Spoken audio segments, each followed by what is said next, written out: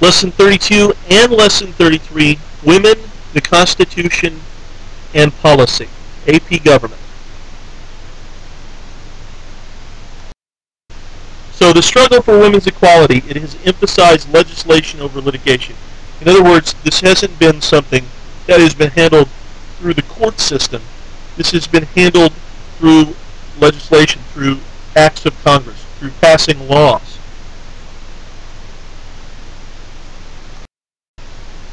So the battle for the vote.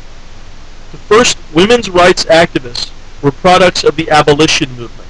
So early on in the North, you have this real big push to end slavery, and some of the anti-slavery activists, the abolition activists, were also interested in feminism. One of the things that they had to deal with early on was the legal doctrine of coverture, which deprived married women of any identity separate from that of their husbands. So it became a situation where you got married to a man and suddenly everything you owned was his. And if you were to divorce, it went with him, more often than not. So women had very few rights, married women especially had very few rights under this system. And it was insanely easy for a man to abuse his wife. It was pretty easy in lots of places for a man, for example, who was mad at his wife to just basically claim she was crazy and have her committed for a while. I remember reading about some accounts, some dramatizations of accounts of that happening that were based off of real-life events. So some of the big figures in the feminist women's rights movement early on in the U.S., Lucretia Mott, pictured here, and Elizabeth Cady Stanton organized a meeting at Seneca Falls, New York, to discuss women's rights. This Seneca Falls meeting happened in 1848, and so here we go, the Seneca Falls Declaration of Sentiments and Resolutions, signed on July 19, 1848. It was the beginning of the movement that would culminate in the ratification of the 19th Amendment in 1920. So here you go, you have the Seneca Falls Declaration. It's going to take a very long time for their goal to be met. So 72 years total. And this is a big deal. And you can see the connection with abolition. One of the speakers was Frederick Douglass, a leading advocate, of course, for freeing African-American slaves in the South.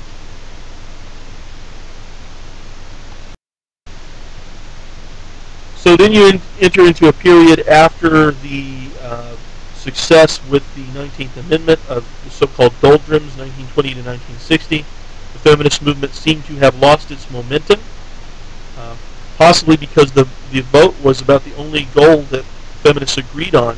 There's a great deal of conflict about how much further to go, so there wasn't enough unity to get anything done. Alice Paul, the author of the Equal Rights Amendment, seen here, pictured here, claimed the real result of protectionist law was to perpetuate sexual inequality. Most people in the 1920s saw the ERA as a threat to the family, though. So the idea of the ERA, the Equal Rights Amendment, was to basically become a gender-blind society that didn't take into account much of the differences between men and women. And Alice Paul's argument is that these laws, some of these laws that were designed supposedly to help women, actually just created more of a sense of the difference between men and women, and in some cases backfired. So laws designed to protect women from being overworked meant that they were less attractive workers than men because, well, it was easier to get a guy to work extra hours without getting in trouble because you've broken some sort of law or something.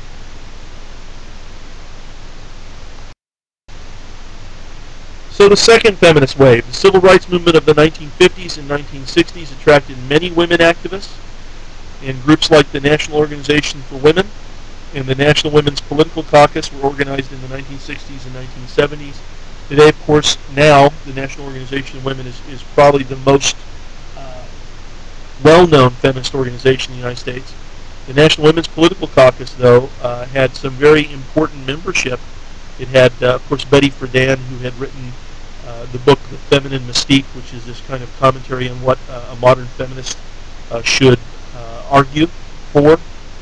And she argued that women should get out there and take charge of their lives and have identities through their work, just like men do. And is very, very explosive book, very influential. It's one of the things that can be tested on in AP European history and in AP World history. It's one of those things that crosses through a lot of the courses you're going to take. And here's a picture of Betty Friedan. Gloria Steinem was also a member of the National Women's Political Caucus. She's still around being interviewed and things like that.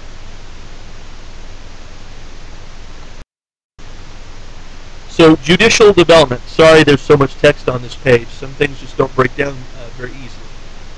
Before the advent or the beginning of the contemporary feminist movement, the Supreme Court had upheld virtually all cases of sex-based discrimination. In 1971, the Reed versus Reed case, the court ruled that any arbitrary sex-based classification violated the Equal Protection Clause of the 14th Amendment, because this is, of course, after the feminist movement has been pushed and has been moving forward.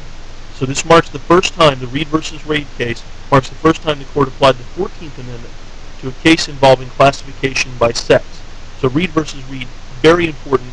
It's using the 14th Amendment, incorporating protections to women, to people based on their gender. In Craig versus Boren, 1976, the court established a medium scrutiny standard. We've already discussed the medium scrutiny standard, under which sex discrimination would be presumed to be neither valid nor invalid. And the Supreme Court now has struck down many laws and rules for discriminating on the basis of gender. Some of the litigants have actually been men seeking equality with women in the treatment under the law, in areas, say, like alimony, in inheritance rights, things like that.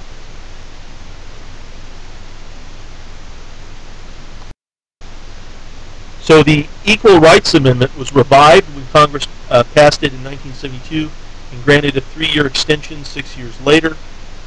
The ERA fell 3 states short of ratification, but losing the ERA battle, the Equal Rights Amendment battle, has also stimulated vigorous feminist activity in the country.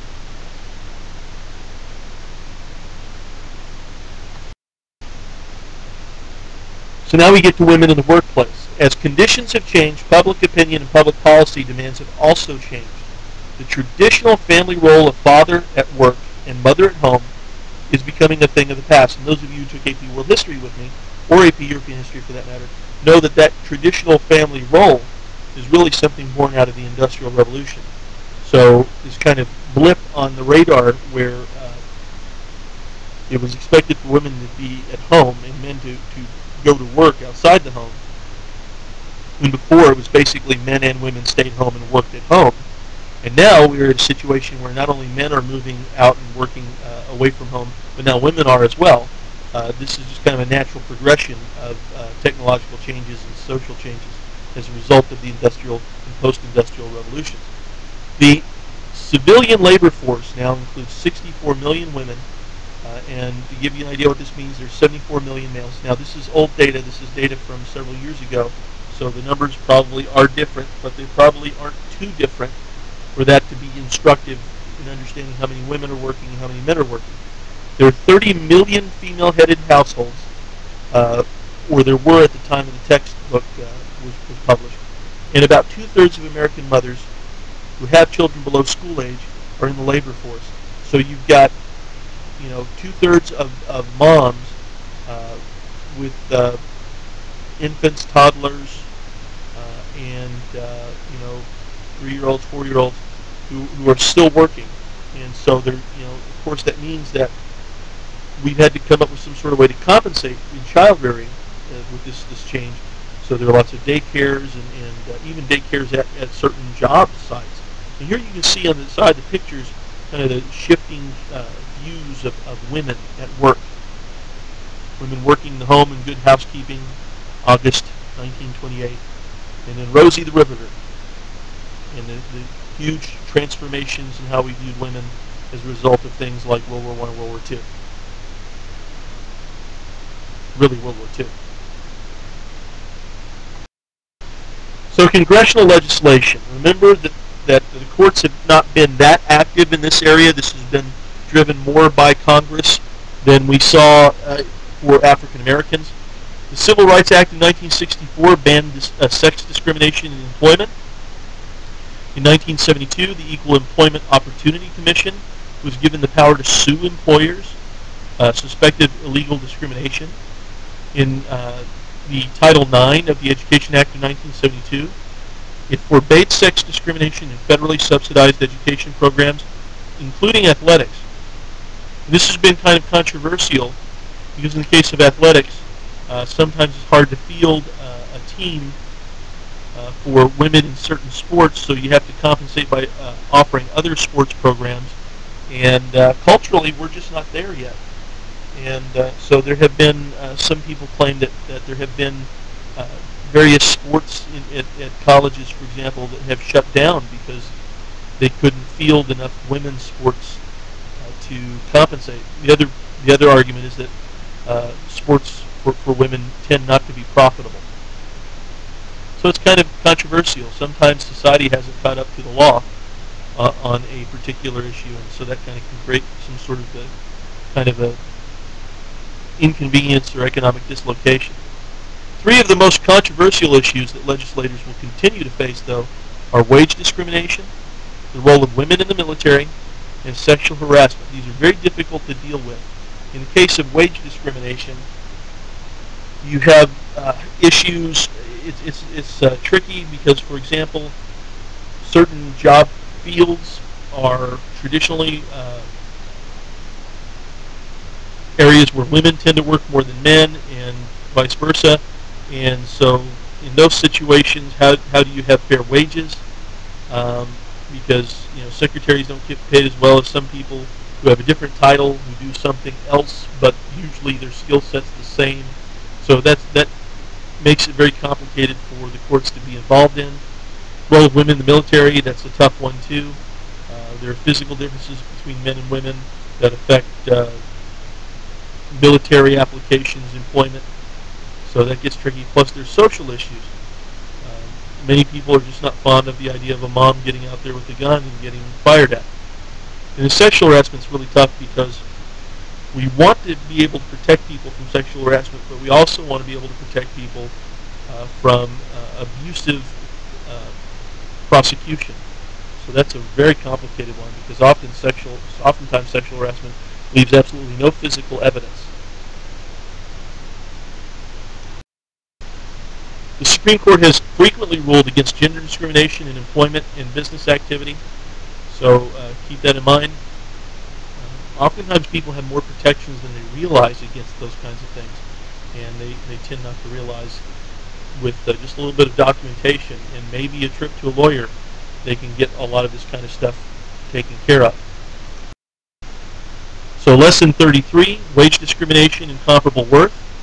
The U.S. Supreme Court has remained silent so far on the issue of comparable worth, which is kind of what I was getting at a couple of slides back.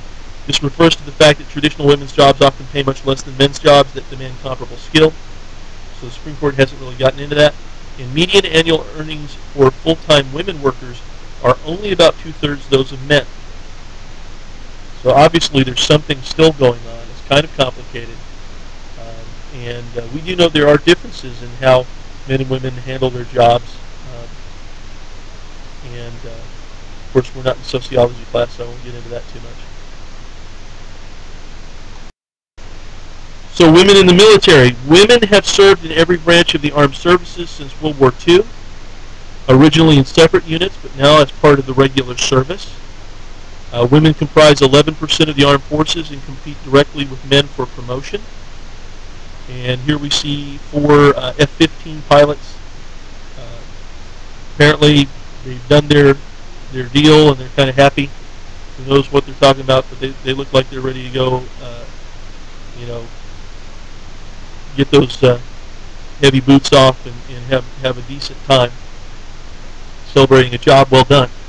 That's one of the areas where women have excelled in the military.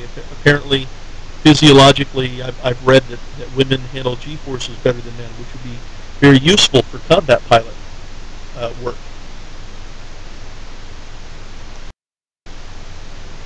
There are still two important differences between the treatment of men and women in military service. Only men have to register for the draft when they turn 18, so they have to sign up, through selective service.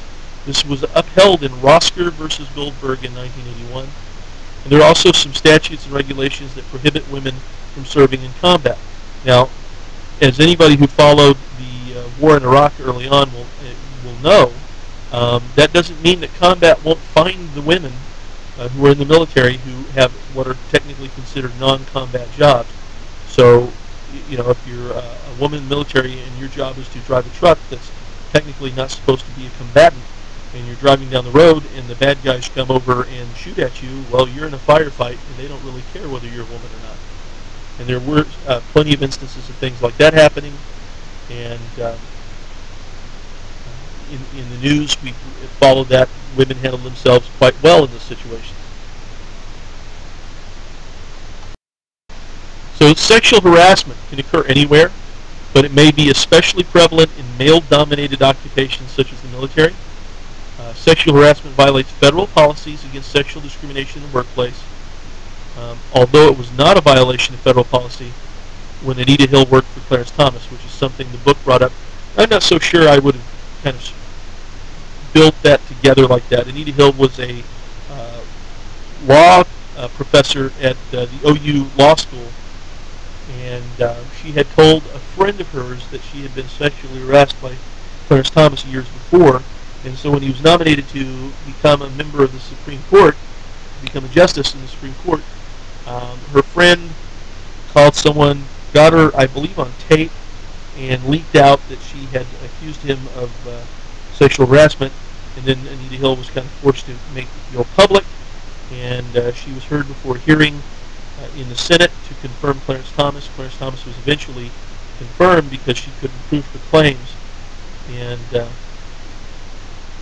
so I don't know if your textbook should have brought that up the way it did in the book or not, since she couldn't prove it.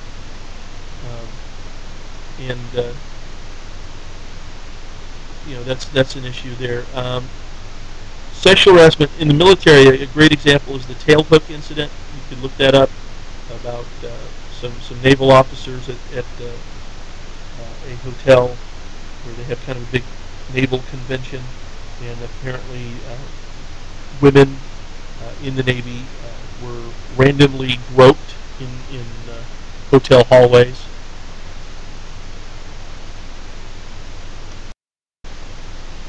In Harris versus Forklift Systems, 1993, the Supreme Court held that no single factor is required to win a sexual harassment case under Title VII of the 1964 Civil Rights Act. So the law is violated when the workplace environment would reasonably be perceived and is perceived as hostile or abusive. So there's no one thing that you have to hang a sexual harassment lawsuit on. Whatever it is, it has to be basically something that's kind of inappropriate and is seen as something designed to intimidate or exploit someone sexually, or single them out because of their sex.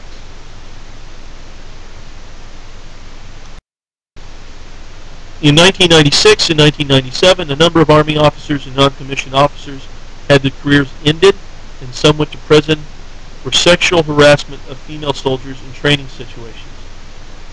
So, this is basic training, and some really bad stuff was going on. I remember reading about that.